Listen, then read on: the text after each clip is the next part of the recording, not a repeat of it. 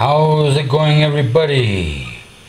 Today we're going to be looking at Blondy Ryan's card. New York Yankees shortstop, 1935, from the Sporting News collection.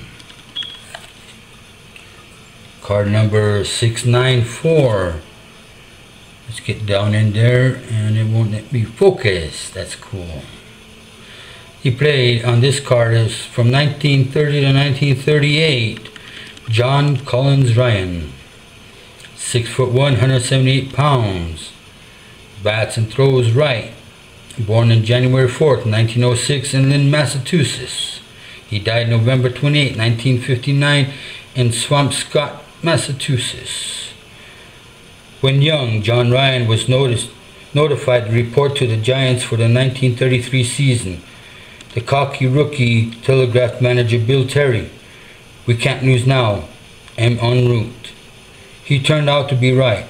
Blondy hit only .238 that season, but he did lead National League shortstops in assists, and he was a real hustler and an inspirational player.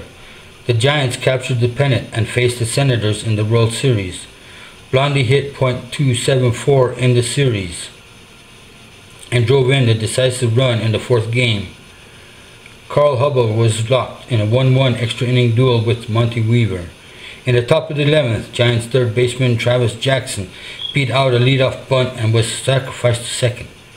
Ryan then signaled him home. The following day, the Giants wrapped up the series 4-1.